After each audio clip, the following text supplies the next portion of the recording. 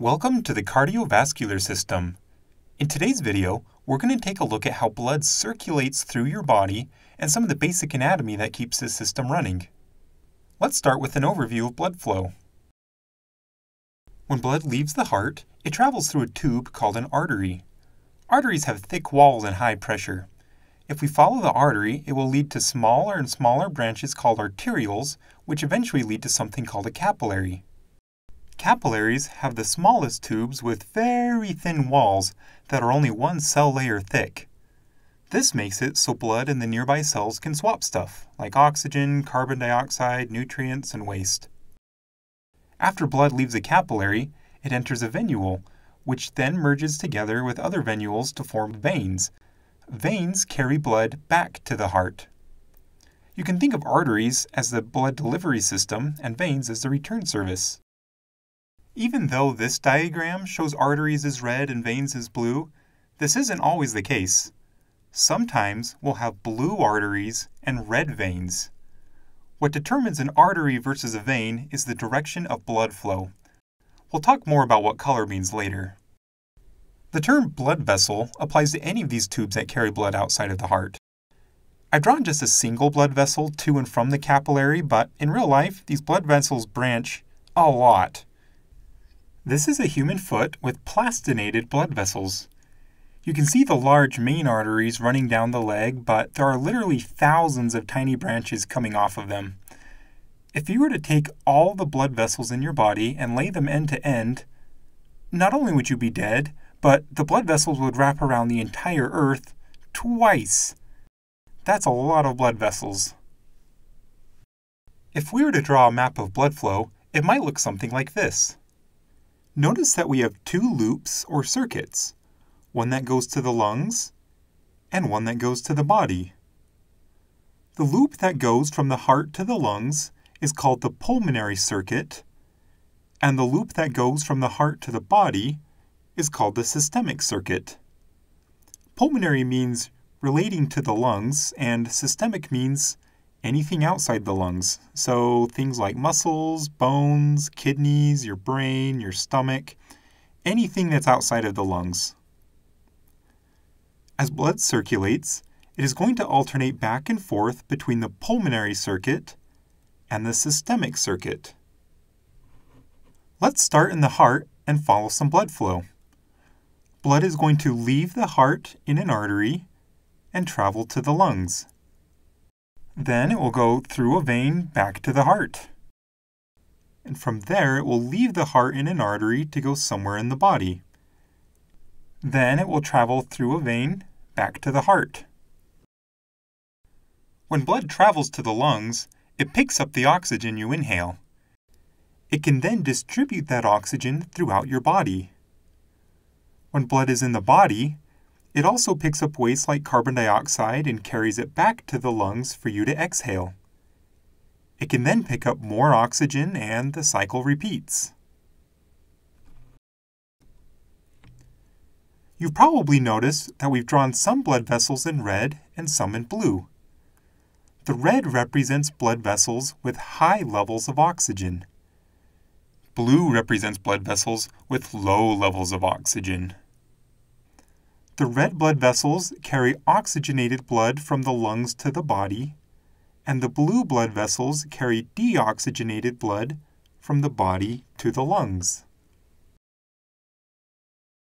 Remember that arteries carry blood away from the heart, and veins carry blood to the heart. This means that in the systemic circuit, arteries will be red and veins will be blue. In the pulmonary circuit, however, it's the opposite. Arteries carry deoxygenated blood and are blue.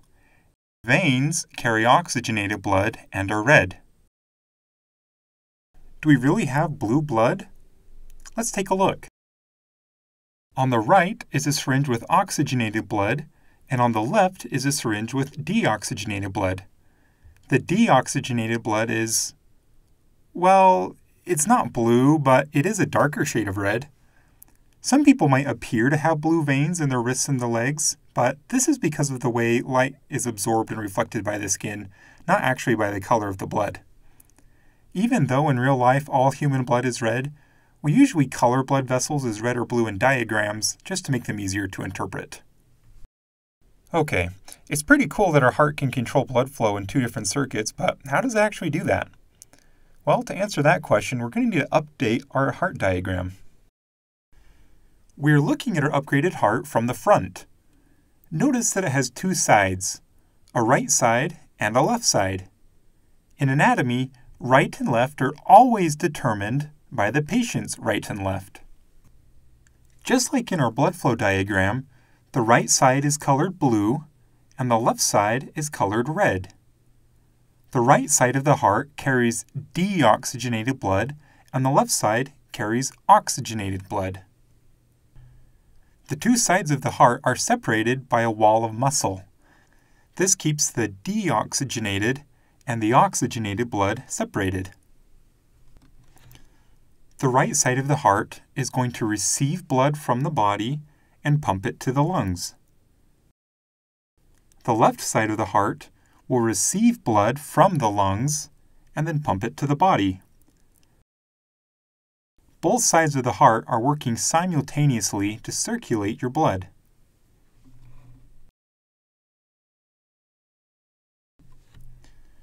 Notice that the two sides of our heart also have a top and a bottom half. The two top halves are called atria, and the two bottom halves are called ventricles. Together, these make the four chambers of a human heart: the right atrium and right ventricle, and the left atrium and left ventricle. Let's follow a drop of blood through the heart. The right atrium will receive deoxygenated blood from veins. Most of this blood will passively flow into the right ventricle through an open one-way valve. When the atrium contracts, it forces some extra blood to fill the ventricle. The ventricle can then contract and push the blood through a second valve into the pulmonary artery. The blood will then travel to the lungs and receive oxygen. Then the blood will travel through a pulmonary vein and return to the heart in the left atrium. Again, most of this blood will passively flow into the left ventricle through an open valve. The atrium will contract and cause extra filling to occur. The left ventricle can then contract and push the blood through another valve into an artery, and it goes out to the body. In the body, the blood will lose its oxygen and then travel back to the right atrium in a vein. Whew, that was a lot of information.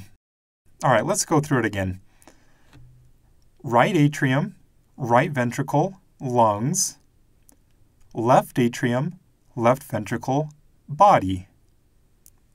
Right atrium, right ventricle, lungs. Left atrium, left ventricle, body. The last thing we're going to look at is the four one-way valves. Blood flowing from the right atrium to the right ventricle will pass through the tricuspid valve, and blood flowing from the left atrium to the left ventricle will pass through the mitral valve, otherwise known as the bicuspid valve. Together, the tricuspid and mitral valves are known as the atrioventricular valves because they separate the atria and the ventricles. Blood leaving the right ventricle will pass through the pulmonary valve, and blood leaving the left ventricle will pass through the aortic valve. Together, the pulmonary and aortic valves are also known as the semilunar valves. The closing of these valves are what make the doob-doob sound of a heartbeat. When the atrioventricular valves close, it makes the first doob sound, and when the semilunar valves close, it makes the second doob sound. Doob-doob, doob-doob. These four valves open and close in response to pressure, so that blood only flows in a forward direction. And with that, there you have it, folks. You now have a basic understanding of the difference between arteries and veins, pulmonary and systemic circuits, and the incredible heart that circulates blood between them.